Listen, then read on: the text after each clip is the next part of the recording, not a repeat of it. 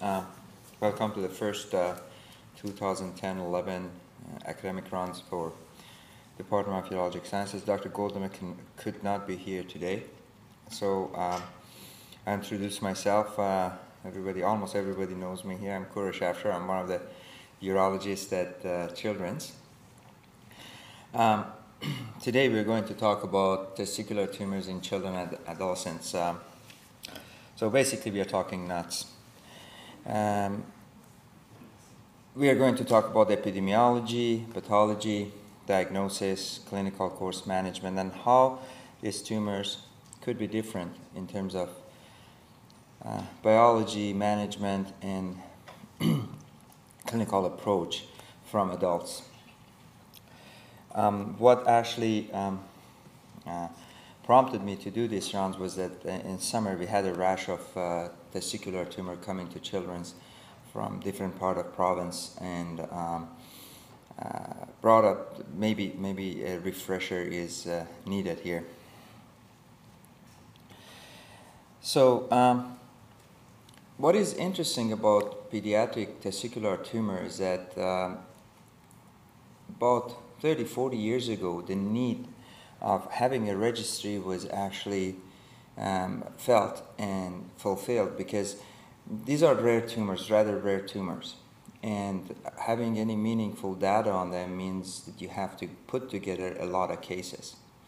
There are many of these registries around which in the course of these last 4 decades have resulted in better management and understanding of the disease. One of them is the prepubertal tumor registry of the section of urology of American Academy of Pediatrics, which is mainly a North American registry. Armed Forces Testicular Tumor Registry, which was spearheaded by Dr. Mostofi. The Children's Oncology Group and UK Children's Study Group, they all have registries, and good data has come out of all of these registries. One thing that became apparent by looking at the registries is that the prepubertal tumors are different beasts when you compare them to the postpubertal ones. The postpubertal ones basically follow the natural history and biological behavior of the adult testicular tumors. So the way the testicular tumors in children are classified are very close to what we see in the textbooks for adult tumors, but also a little bit different. So it depends on the cell of origin. It could be the germ cell, it could be the sex-coated stromal cells, or it could be paratesticular. It can be benign or malignant. For example, in the benign germ cell tumor, you see teratoma, which is not considered a benign tumor in adults, but in prepubertal kids is always benign. The most common malignancy is yolk sac tumor. We are going to go to details of all this tumor in a second. Prepubertal testicular tumors are rare. They're up to 2% of all pediatric solid tumors. And so by solid tumors, we mean excluding leukemias. About the incidence is about 1 per 100,000. And the median age of presentation is 2 years. For certain tumors, this is actually a little bit lower, like yolk sac tumor, the median age is 13 months, and teratoma is 16 months of age. They are not fatal tumors, with the mortality of 1 per 10 million per year overall.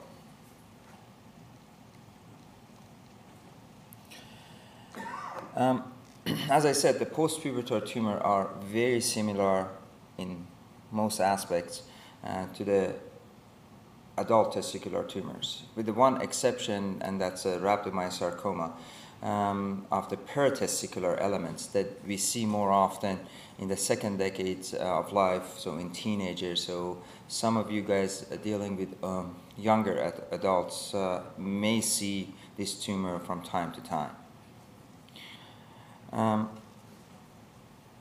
I don't know if you guys at VGH see this tumor, Alan or Peter. Do you see a lot of these tumors, like rhabdomyosarcoma, paratesticular elements?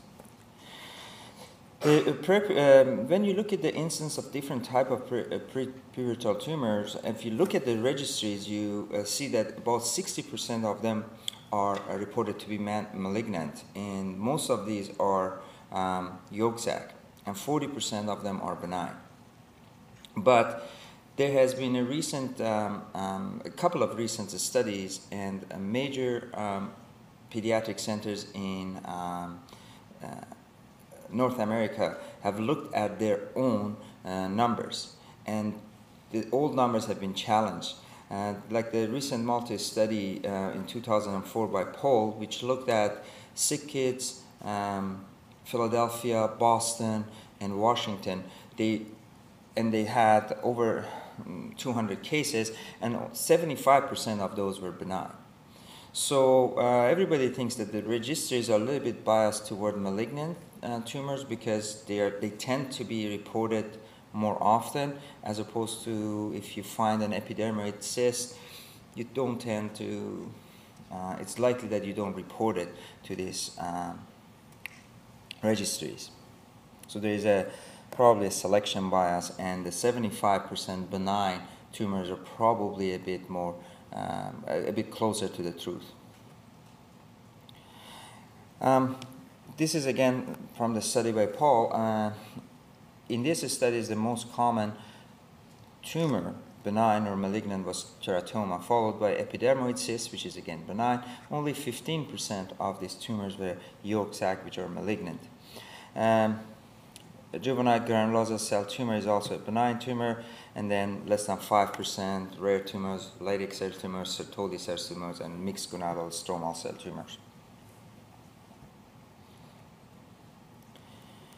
The etiology and genetics of this tumor are very variable. Teratomas are usually not associated with any particular genetic abnormalities. In yolk sac, deletion of the short arm chromosome 1 is seen, and also abnormalities in chromosome 3.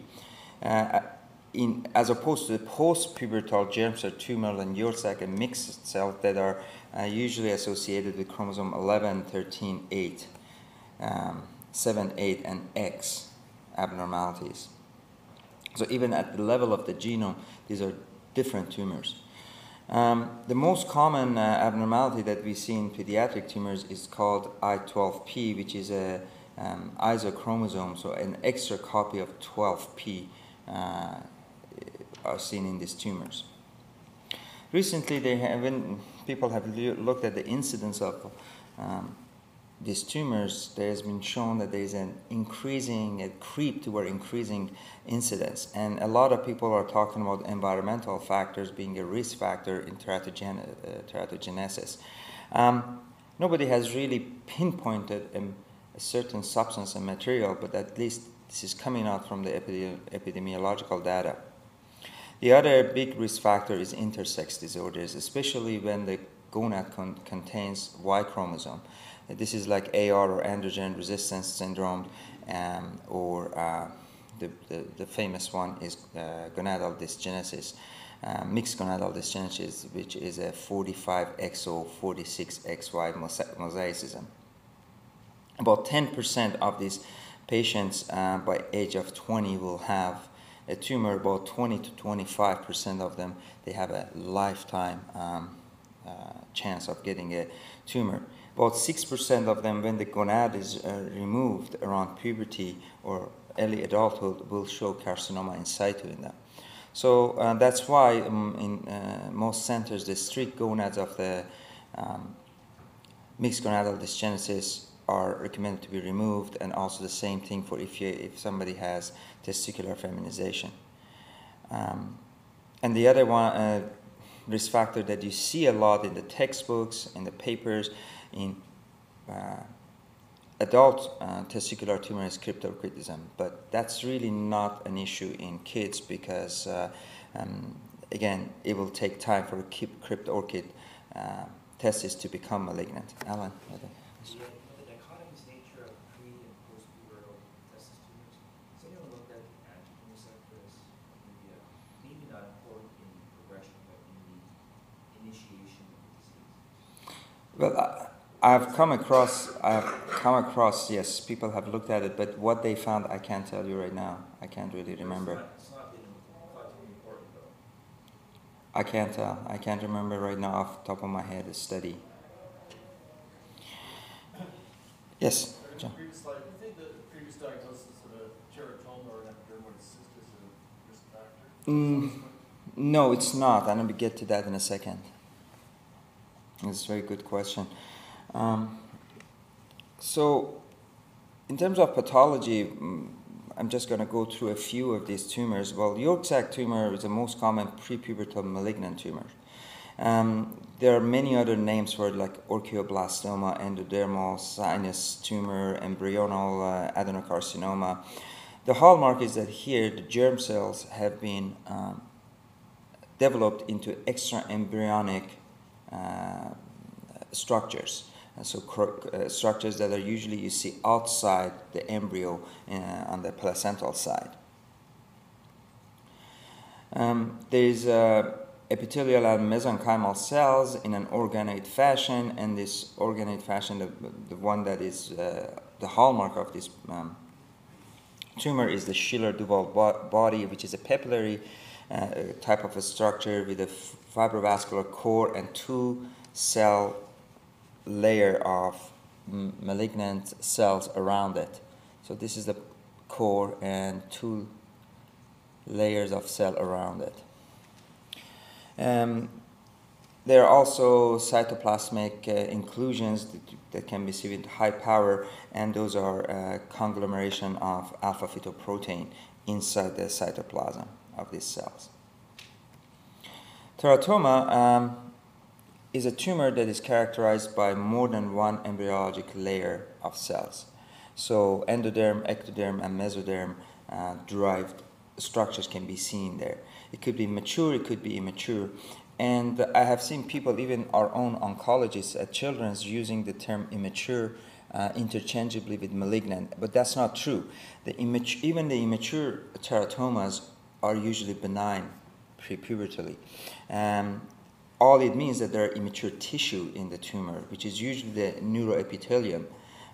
But when the degree of immaturity goes up, you have a higher chance of finding malignant foci of Yolk sac tumor in this in teratoma.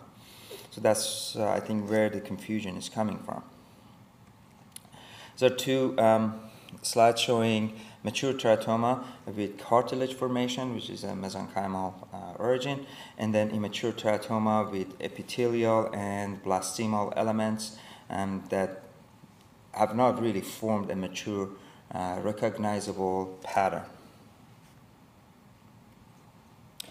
What we see a lot at Children's is epidermoid cyst. It's basically a monolayer teratoma. It's a differentiated squamous cell line cyst, and the cyst is actually filled with this keratin debris.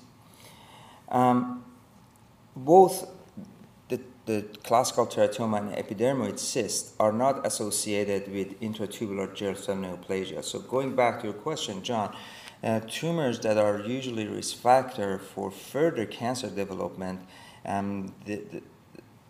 what they have in common is actually you see this type of neoplasia in the testicular tissue around them. But in teratoma and epidermoid cyst, that has not been reported.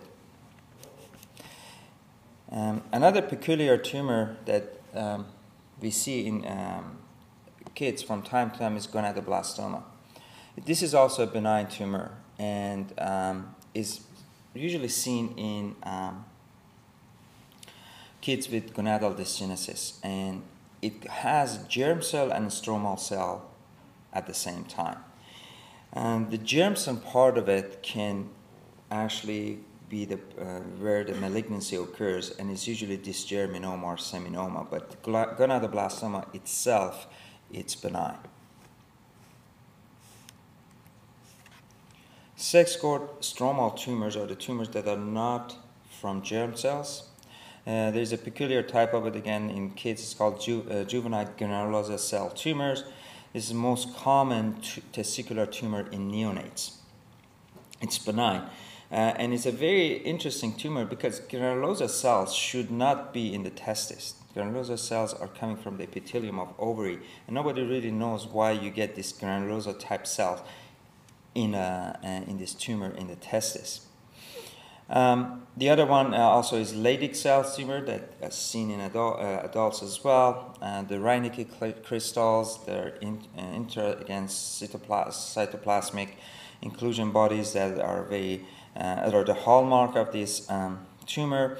In kids, as a rule, they're usually benign, and they could be hormonally active, causing precocious puberty or gynecomastia in kids as well. And that's actually usually one of the prominent presentation of boys with this tumor. Sertoli cell tumors are also another type of sex chordostromal tumor. About 10% of them are hormonally active. About 10% of them are malignant in adults, but in kids it's probably a little bit less. There are just only case reports of this tumor being malignant in kids. Interestingly, about 1/3 of these kids, they have some sort of syndrome, like Putz-Jaeger or Carney syndrome. There is a variant of it, it's called large cell calcifying tumor of the testis that is also benign. Anyways, in the ones that are malignant, usually you can tell by the pathology through vascular invasion, high metotic fever, and size that are more than 5 centimeters. And they usually occur in older boys. Yes? So they're hormonally active? Yes. What do They make testosterone or estrogen. So these patients can also present with gynecomastia and precocious puberty. Sertoli cells, and they're Sertoli cells. Don't ask me why. I don't know. Because Sertoli cells, they're not supposed to produce any performance. Yes, you're right. And even at the level of immunohistochemistry, they're very, very close to Leydig cells because they actually, you can stain them for inhibin. And inhibin should be in them, but not in Leydig cells.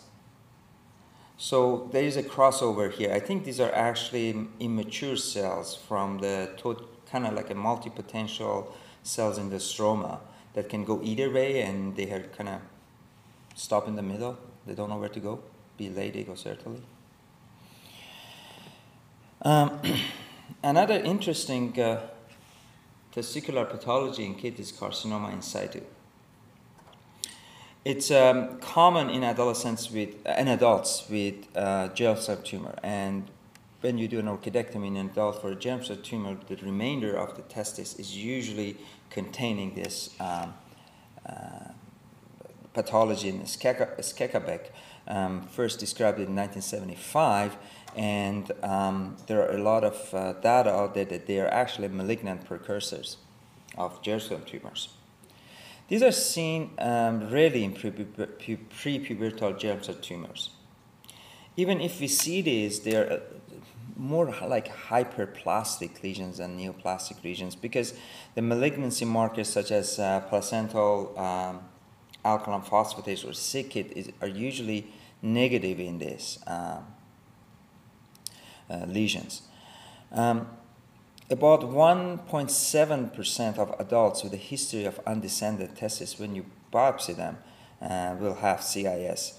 But they are rare in prepubertal biopsy of the testicles.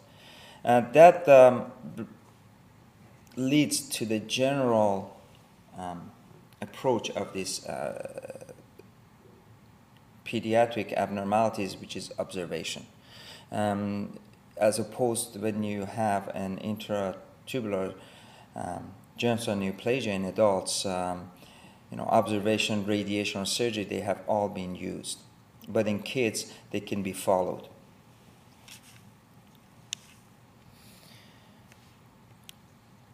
The clinical findings of tumors in kids are very similar to adults. Usually they're presenting as a painless mass. In 10% of them, there is a history of hernia hydrocele, and up to 50% of them may actually have a hydrocele at the time of presentation. And again, with hormonally active tumors like Leydig and Sertoli cells, there is precocious puberty or gynecomastia associated with other findings. The diagnosis is usually done through a high-definition ultrasound and Doppler. Ultrasound becomes very important in kids because really in adults, when you have a positive ultrasound for a testicular tumor, the next step is quite obvious most of the time, and that's an inguinal orchidectomy. In kids, you try to use an ultrasound to stratify them, see if you can find benign lesions so you can do a testicular sparing surgery. But unfortunately, there's no 100% reliable features that they can distinguish between benign and malignant tumors in kids. Well, if you have an echoic cyst with nothing in, which is kind of homogeneous, nothing inside, these are usually benign. The typical onion skin appearance is seen in epidermoid cysts, and this is because of the layers of keratin inside the cyst. If the tumor is oval or round with sharp edges and low flow in Doppler, this is again a soft sign this could be benign. One other good characteristic of ultrasound is you can evaluate how much good testicle you have if you're considering testicular sparing surgery. This is the ultrasound of the epidermoid cyst, and that's the typical onion skin appearance of layers of keratin inside the tumor. So you see this, then you can probably consider doing a testis sparing surgery. The other interesting thing about testicular tumors in general is the clinical use of tumor markers.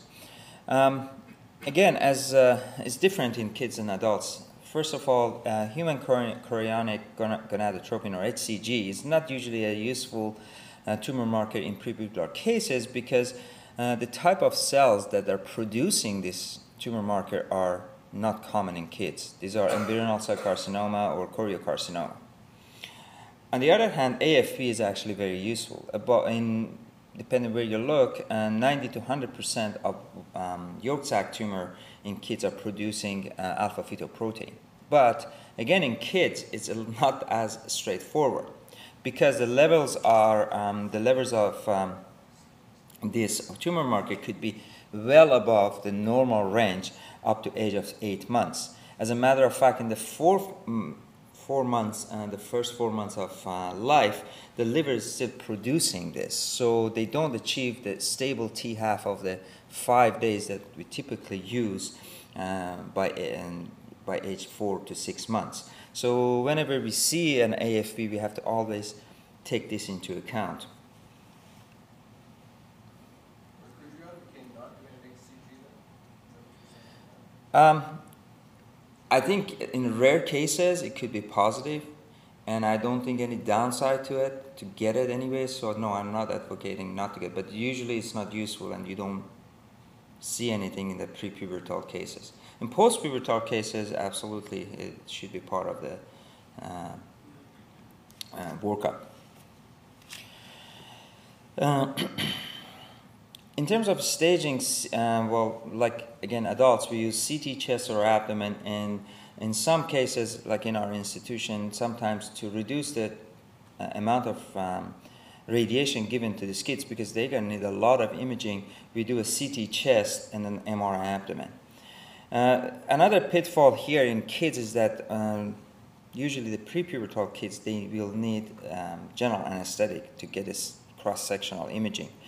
And so a lot of them are intubated, and this causes some atelectasis in the lungs, which could mask pulmonary mets. So that's another challenge that we have in kids.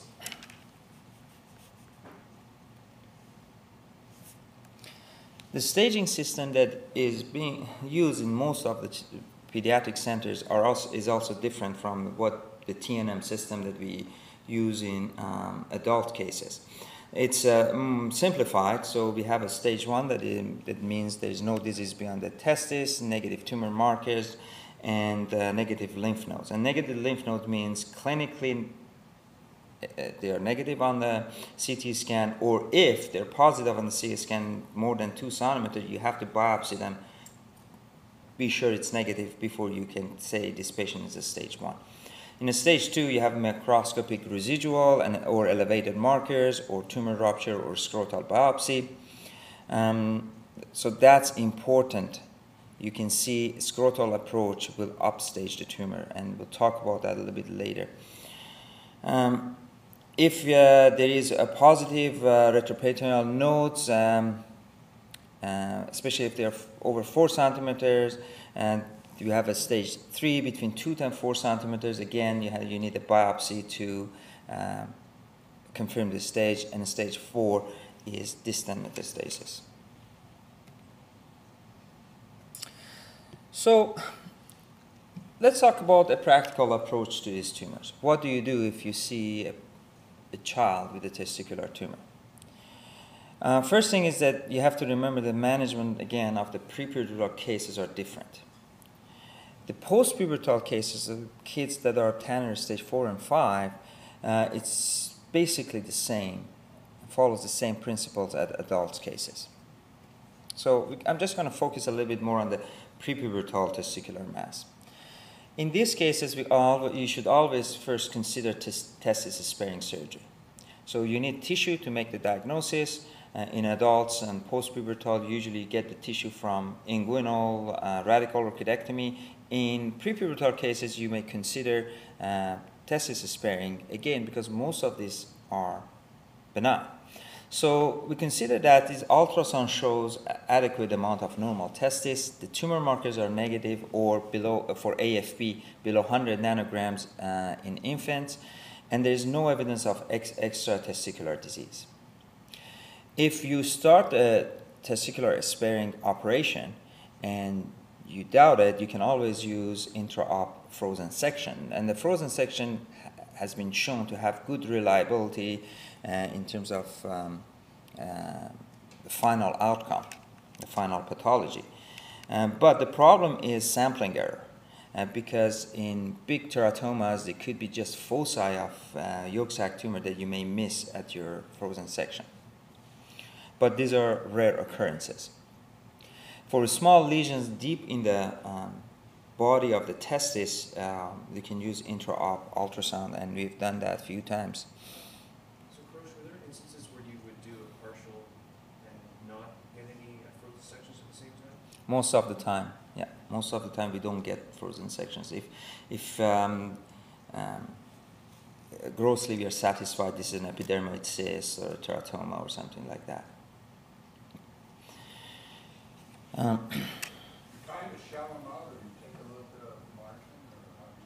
Well, the teratomas and epidermoid cysts, they actually shell out. You don't have to take any of the tubules around them. If I have to take a tubules and they are not shelling out, for sure I'll get then a frozen section, and I'll get some margin around it. Important point is that the testicular sparing surgery, again, is an inguinal surgery. There has been cases lately that have been referred to us, and people thought, okay, we're going to do a testis-sparing surgery. This is a benign thing, so we're going to go scrotal. And then turned out to be not benign. So we always use inguinal incision. We control the cord with the Penrose around it. We deliver the testicles after. We manipulate the testicle right after the, not before the cord is controlled. And then the testis is delivered to the incision, and we incise the tunica albuginea. Now the incision is made either right on top of the tumor. If you can't really find the tumor, you have to bivalve the tunica albuginea and try to find the tumor that way. But you have to make sure that you get your ultrasound beforehand. Once the tunica albuginea is open, you can't really get a good ultrasound to locate the small tumors. And then the tumor is removed and the capsule is repaired. Okay, so you have done this, now you have pathology. Then you can proceed with the rest of the management. So if the pathology comes back teratoma, these are usually, almost always benign, so no further treatment, and in some books and studies, they say actually no further follow-up is needed in these patients. We still see this patient a few times before we discharge them. This is because, as I said, there is no association with carcinoma in situ, and there has been no METS local recurrence if these are resected completely. The longest study has a median follow-up of 7 years, and they haven't seen any of these. These tumors rarely may contain foci of yolk sac tumor. In that situation, you usually know preoperatively by an elevated AFP. So in that situation, you don't do a testis-sparing surgery. This is a case of mine. This patient had a huge teratoma on the other testis, on the right side, and underwent an inguinal orchidectomy. There was nothing to save, and this is his left testis. I don't know if you can see it, if it's projected well, but he had a 4 millimeter, 5 millimeter cystic lesion in the other testis. So this one, when we opened and delivered it inguinally, we couldn't even see anything on the surface. We used intra-operative ultrasound. We located it.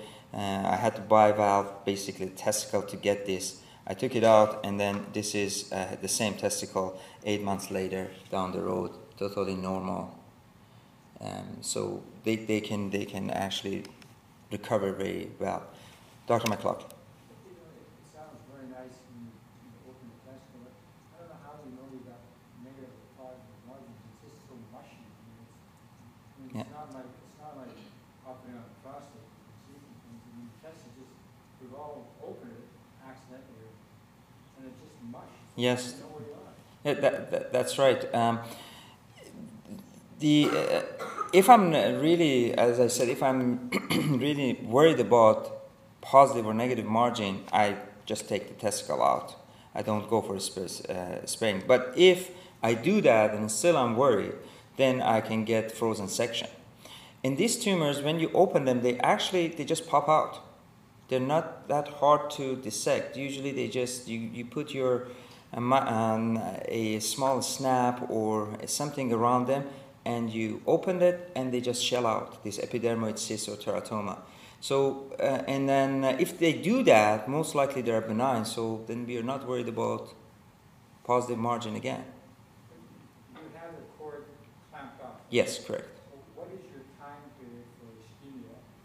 And then does that make the dissection easy? Well, I think it makes the dissection easier because it's bloodless field. We can probably do most of this in like less than 10 minutes. As I said, they shell out very easily. And I don't know if, John, you have had any cases that you could not shell them out and you left tumor behind. No, I haven't. I was going to say the issue of the margins, I think the more critical question is what the underlying pathology is. Correct. Margins. And I personally do frozens on all of them. Mm-hmm. I don't agree, but so I think that's the critical thing. If they're saying, but if there's any question mark pathology, it becomes the testicle. So I personally do frozens on all of them. The other thing is that if the final pathology comes back something malignant that you miss, you can always go back and take the testicle out. It's not that hard, and you have not upstaged the patient. This is another case, a 1-year-old male who actually presented for undescended testis. He had a non-palpable testis on one side and a palpable big testis and a scrotum on the other side. I did a laparoscopy on him. I found a nubbin intra-abdominally that was taken out, and then this tumor was also taken out. Again, same technique, and it was a teratoma. And the other ultrasound is the same testicles 1 year down the road. Good size, no evidence of any problems. In this case, because I remember I actually did frozen section because of the size, and it was a little bit unusual. It was a single testis. I didn't want to come back, so I did frozen section in these cases, and they told me it was teratoma.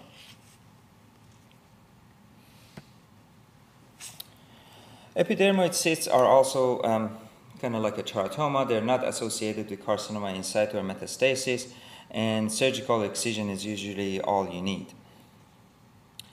Yolk sac tumor is a little bit different. Staging in these cases are very important. The other main difference between yolk sac tumor in prepubertal cases and adults is that the RPLND does not really have a central role. Why? Because mostly these cases are stage 1. They are not spread to the retroperitoneum where they are diagnosed, 70 to 80% of them. They are predominantly pure histology as opposed to mixed histology that is commonly seen in adults. We have a good tumor marker for follow-up, AFP, and also blood-borne metastases are much more common in kids than in adults. About 20% of these kids may have long mets when they are presenting, and about half of them don't have any nodes in their abdomen. RPLND is also more morbid in the small kids.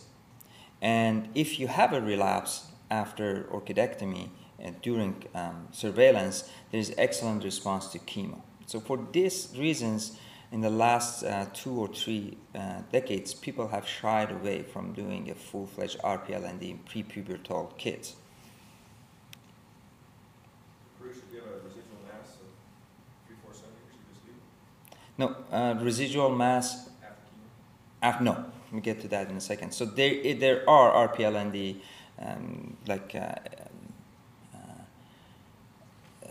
indications for RPLND, and that's one of them. So if you have a confirmed stage 1, usually these kids go to surveillance. There are different regimens, but chest X-ray, tumor markers, CT and MRI of the chest of abdomen have been used with different frequency, every 3 months for first 2 years, every 4 months for first 2 years, and then every 6 months. And usually most centers follow them for at least 5 years, but more likely through adulthood.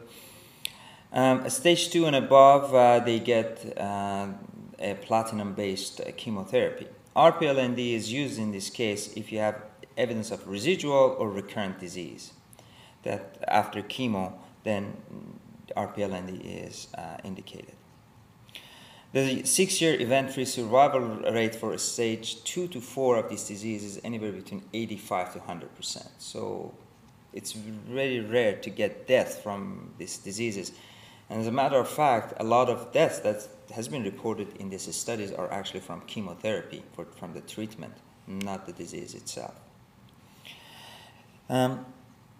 Survival is slightly worse for post-pubertal patients, and that's probably because a lot of them have a mixed germ pathology, which is seen in about 80% of them actually. So pretty sure scrotal biopsies are part of stage, that makes it stage 2?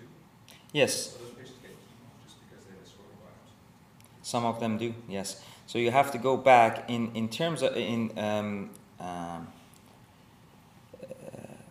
yolk sac tumor. You have to at least get the rest of the code out and take the scar out, and then they will be upstaged to stage 2. So they get chemo. So that's why it's very important to not approach these tumors scrotally.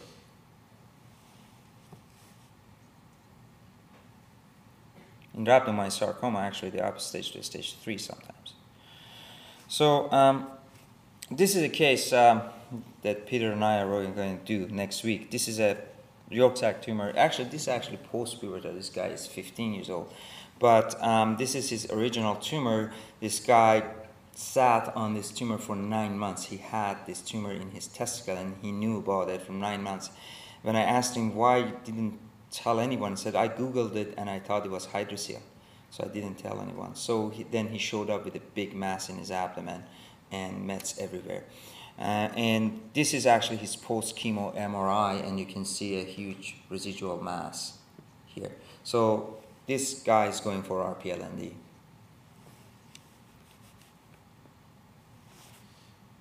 What's your template? Is it a lumpectomy? Because they're so small. Well, you tell me what you do in this case with this post-chemo.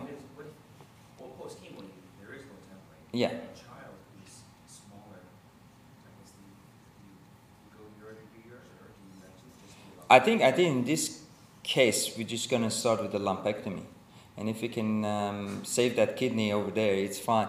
But in kids, like the RPLMDs that we do usually for like rhabdomyosarcoma, we actually use the template that you use. So ureter to ureter, nothing below IMA, and ipsilateral side down to the iliacs. So we use the same template if you want to do a template.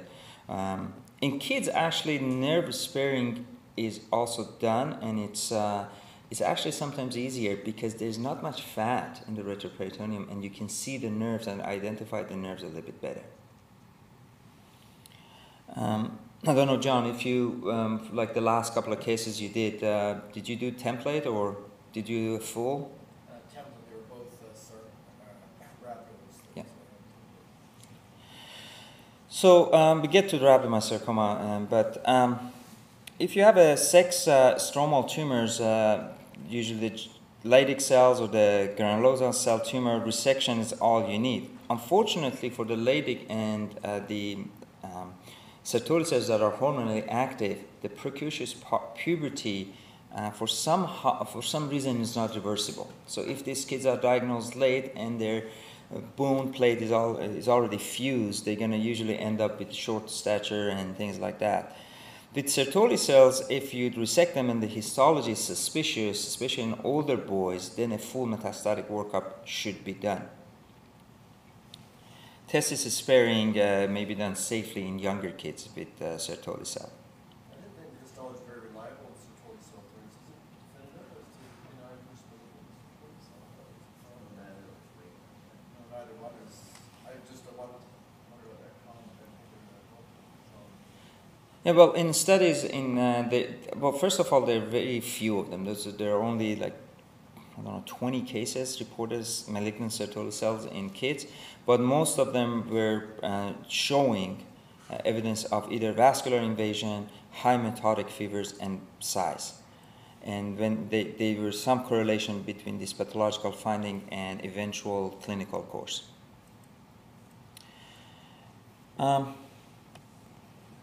Yes, Dr. McLaughlin. Years ago, when we were looking for a, we always go back to prostate tumor, Bob Noble had the Nobel Prize. Pardon me, I couldn't hear you. Years ago, we were looking for a prostate tumor. Bob Noble had a Nobel rat out of UBC, so I went and visited him, and we started using his rat in our lab. But he also had a Leydig cell tumor. And the interesting thing about that Leydig cell tumor is it was hormone produced, and so we worked that out. But it also produced hernias. All these rats have massive hernias. So what I was asking you is that we try to speculate and then over, of course, but hernias are hormonally dependent. So have you seen any hernias in the Leydig cell tumor? That's really interesting. No, I haven't. I've seen only last 7 years, 6.5 years I've been at Children's, I've seen only 2 Leydig tumors, but no, I haven't seen a hernia. That's very interesting. The Leydig cell tumor that produces hormones will get a hernia. Is it because it interferes with the descent of the testicles and, I don't know. We only saw it in the rat. But we proved a pretty conclusive that No, I can't recall anything like that. I don't know about you, John. Have you? I've ever seen 2 in my life, and neither one of them had hernias. Or Jenny, I don't know if you have seen any. Huh?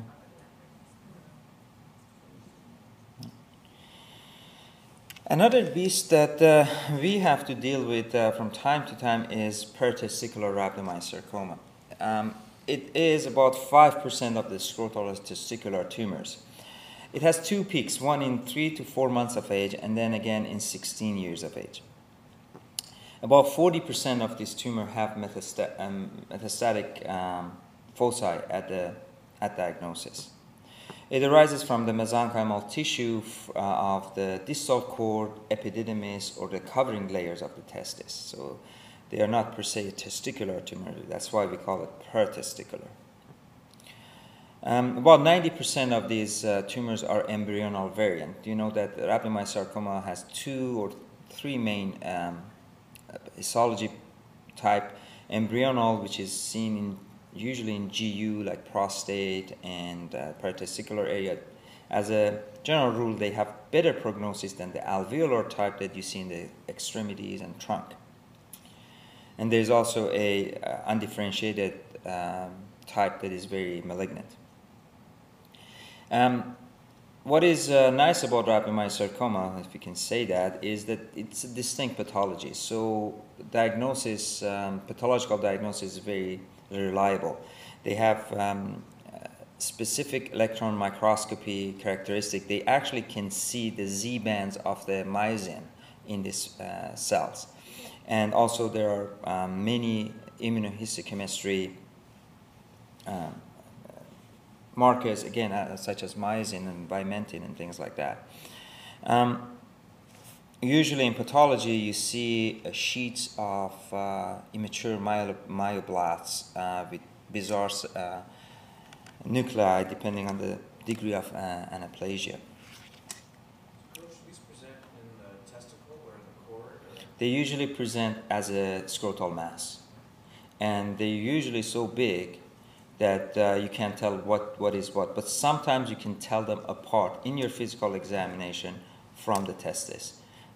Like it's sitting on top of the testis, but sometimes you can't tell which is which. You can't tell, is the testicle actually large as well, or just the cord? No, it's just usually cord, and the testis is usually squished to one side. So the management starts in these cases with inguinal orchidectomy. If you do a scrotal orchidectomy, then later on you have to go remove the cord, do at least a partial, or in some cases a total hemihysterectomy. And as we talk, this upstages the tumor to stage 2 or 3. So they're gonna have more treatment. CT scan is again used routinely for staging. I just simplify the management here. If you see positive nodes in CT scan, up to 90% of them are positive in pathology. And if you see a negative CT, in some studies, the IRS studies, which is a North American study, the false negative rate, when you correlate it with node sampling afterwards, is 15%. In a German study, which is a more recent study, is 2 to 3%. Is that because the German study is newer and better imaging was used? We don't know. Again, full RPLND is morbid in these kids with the complication rates up to 25%. Most commonly, ileus mechanical obstruction, and then a problem with ejaculation, bleeding, and infection. Template and nerve-sparing RPLNDs have been used in these kids, but in some studies, especially in Europe, they actually just do a template node sampling. So they don't go and basically clean aorta and cava all around and take all the nodes out, and they have had the similar results in terms of cancer control. And the rationale is that this is a staging procedure, not a treatment procedure. Your treatment is actually your chemotherapy. The only difference is that if these nodes come back positive, then the patient is going to get more chemo and radiation. So there are 4 good studies or series of studies out there from the international, I think it's intergroup rhabdomyosarcoma study, 4 Italian and German cooperative group, and FAAP, which is the Société Internationale Oncologie Pédiatrique. It's a European conglomerate of all the centers. They have shown that the relapse-free survival of patients over 10 years of age are lower than younger boys. So even in rhabdomyosarcoma, older age is a risk factor. In these kids, RPLND or lymph node sampling should be done for staging purposes. The only time if you don't do the RPLND is that when the CT scan is positive. If the nodes are positive, then they're going to get an intensified chemo, which usually includes an alkylating agent and radiation. With this current approach, the overall survival rate is actually 90%. So I guess that's all I have. If there are take-home messages, I I'd like to say that again, reiterate that the prepubertal tumors are different, even if they are malignant, than the adults, and they are approached differently. There is no place for a scrotal approach, since malignancy cannot be ruled out at the onset when you see this case. So no testicular, that's mainly for the residents, so don't approach any testicular tumor scrotally. And if a scrotal mass is identified in children, I firmly believe this should be referred to a pediatric center. I'm not talking about the surgery part of it, but the oncology resources that we have. For example, in BC Children's, you wouldn't even believe it. We look like peanuts in the whole department of surgery looks like a peanut when compared to oncology over there. I think that's all I have to say. Thank you very much. And don't do that.